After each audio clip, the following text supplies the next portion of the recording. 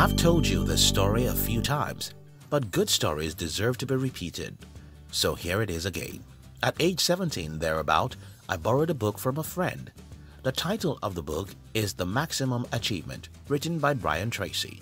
Somewhere inside this book, I read a statement that went on to change my life forever. And that statement is, if you want to achieve what you've never achieved before, you have to become who you've never become before. This statement sounds so simple, yet for many years I always remembered it, and it changed the way I see life. You see, life is garbage in and garbage out. What you throw in determines what you get out. Though we all have fantasies and dreams about how we wish to get things without enormous sacrifices, it's what it is. Fantasy. Do you want a new result? You have to become a new person, and that usually means that you'll have to deny yourself certain things. Albert Einstein said, insanity is doing the same thing and expecting a different result. Insanity is when you're willing to get something out of life, but you're not willing to give up anything in return. Below are 7 things I gave up to have the kind of life I have today. If you're new here, consider subscribing so that you won't miss other interesting videos like this. The love of my family members. I am a Nigerian, and in the culture where I grew up, your attachment to your family is forever. You don't get to a particular age and let go of your family members. If you are as unfortunate as I was to be the youngest member of the family, then everyone else wants to tell you what to do with your life, even when you're 30 years old. My life's plan was not in my head, so when I announced that I had a different plan, it was a disaster for me. The plan everyone had for me is to become a PhD holder because a degree is a god in my country. Until recent times. At some point in my life, I had to decide whether I'll continue enjoying the love of my mother, father, and my family members, or go after my dream of building a business. I decided for the latter. And as a consequence of that decision, I went through years of trauma because almost everyone in my family is waiting for my absolute crash, and they won't support you because they want their prophecy to come to pass. I don't know the part of the world you are, but I assure you, someone very special to you is going to kick against your dream. That may be your mother, your father, or your friend. You'll find yourself in an emotional crisis. Should I listen to my mother to make her happy and our relationship fine, or should I follow my dream and get my precious mother to disown me? I cried many nights and I'm still shedding tears as I write this script. It was a painful moment for me, and the only reason why I could go after my dream is that I knew all of my life was made up of it. Letting go of my dreams means letting go of my life. I would rather let go of my most precious relationships than to let go of my dreams, and that was it. The social media noise. I was once a Facebook junkie who spent as much as 4 to 5 hours every day on Facebook.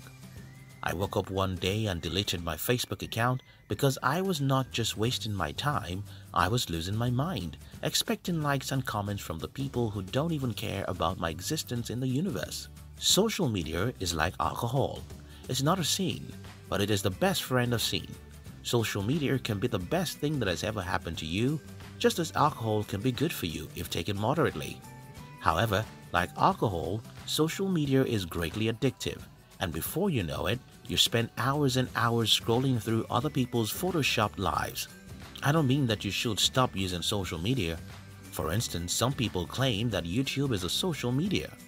I don't see YouTube as a social media because I've built the entire company around YouTube. I sell my company's products via YouTube, and I have a media company that makes good money on YouTube. I also use WhatsApp to communicate with a few important people in my life. The only sacrifice I made is to cut off the noisy and wasteful part of the social media. Do you have a business? Promote it on social media, and spending several hours doing that will be an investment. Or you just posting your photos to expect some likes and comments? Maybe you should give that up for something more productive. The negative friends. One day, when I was around 19, I sat down and made a list of all my friends. Then I asked myself, with what I know about these people today, which of them is going somewhere I want to go in the future? I discovered that most of my friends were not serious about their lives. They believed that my country is doomed, and one of them even depended on the inheritance from his wealthy father. My father is poor, so there's no way I could be a friend with someone who's dependent on what to inherit from his father. I got rid of my negative friends and only kept about 3 friends who are crazy about life. Yes, if you want to get rid of the negative people in your life, you'll just have a few friends, but that's fine. Today, I have less than 5 friends I love to spend time with, and I think I'm fine, because hanging out with negative people will ruin your life. Think about the contagious disease. That's how human habits and mindsets are. You can't sit down with an Ebola patient and hope to escape having Ebola. You can't hang around negative people and somehow hope to remain positive. Sometimes, these negative people are your family members, and it could be painful to avoid them. But you have to do just that. For instance, I love everyone in my family, but I don't sit down with them to discuss anything worthwhile. I can never share my dreams or goals with them because I know what they will tell me. The TV. My philosophy about life is this. If something is very interesting, it has to give me money or help my dreams in some way. Because interesting things are very addictive, and getting addicted to something that's not helping my life's dream is the same as destroying my dreams. The problem I have with the TV is that it is very interesting. Having such an interesting box in front of me is a great temptation, but don't let me sound like I'm holier than you are here, because I am not. All of us now have a TV right in our hands, which is our phone, and every week, when I get the report of how many hours I spent on my phone the previous week, I ask myself, what did I spend those hours doing?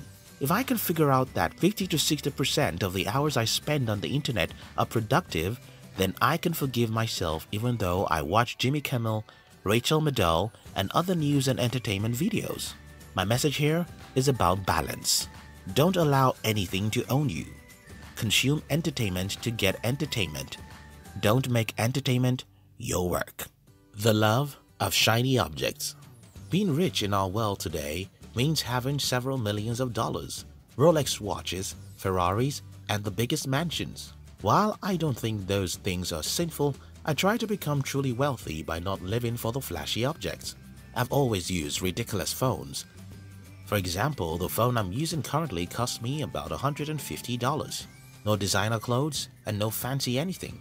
I try to be utilitarian, and what that means is that I buy things I need, not the things I like.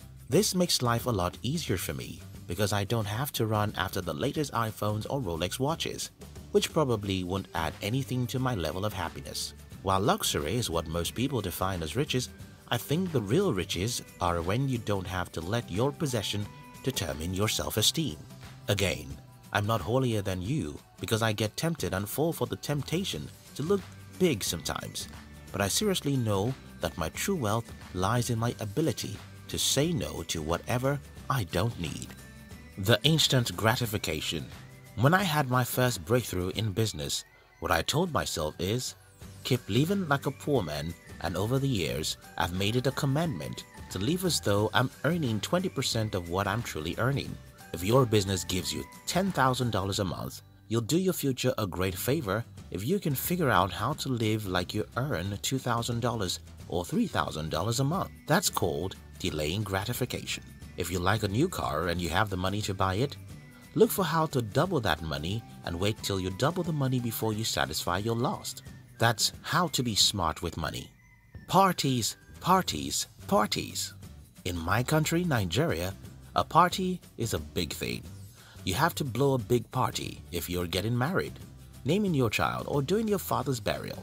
So many people waste a ridiculous amount of money just to impress others that they have the money they don't even have.